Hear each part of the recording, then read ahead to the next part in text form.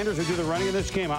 Robert Smith held out just about all the preseason, and he bulls his way down to the down to the 1 for a first down.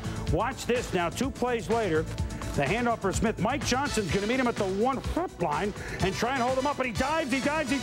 Touchdown, 7-0 Vikings. Great effort, Tom. Yeah, we take a look at the overhead view here, and look at the effort by Robert Smith right there. Stop, back turn to the goal line, and lunges, crosses the plane right there for the TD. Smith, 111 yards, only the second time in his career he's had a 100-yard game. Scott Mitchell, well, he has this weapon on the outside. Herman's Moore beats Donald Frank, 47-yard touchdown, plus a field goal makes it 10-7 Lions.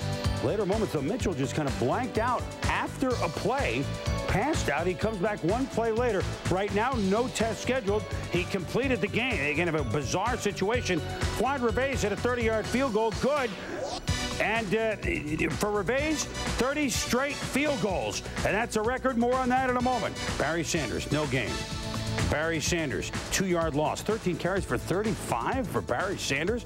Where was he today? Vikings defense doing an outstanding job. Score 13-10, Vikes, 5 minutes to go. Warren Moon, Condre Ismail. After it hits both McNeil and Blades, he's gone.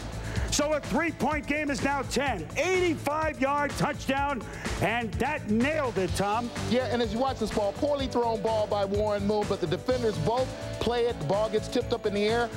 Receivers practice this drill every day, the tip drill. Well, to the chagrin of Wayne Fonts, it's the Lions that are the Norris team that starts 0-2. Even